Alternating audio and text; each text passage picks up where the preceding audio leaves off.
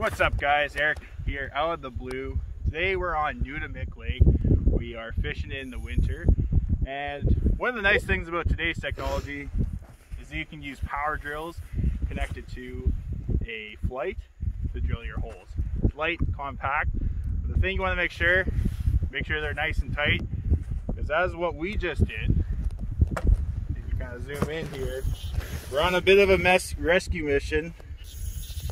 We lost the Flyte down the hole, so now we have a rod with some hooks.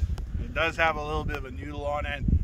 It was kind of frozen, so it basically sunk right down. We were pretty sure we had it hooked up for a second and it let go, so we're gonna work at this for a bit. But one of those things, just remember to make sure that's nice and tight. They are useful, and make sure you have a strong enough float on it, because otherwise you're going to lose it. But we're going to keep you updated here. We're just fishing a rip and wrap right now. There's a lot of trebles, a lot of places where it can hook onto, but we'll keep you updated. Go ahead.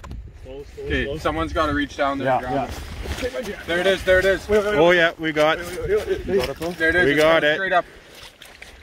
Okay, got it. Let's go, boys. Oh. Let's fucking go, boys. Let's fucking go. It's a different one. Let's fucking go.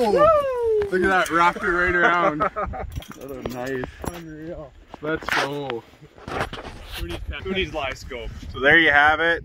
Out of the blue, we lost the Flyte today. Got her back about half an hour or so.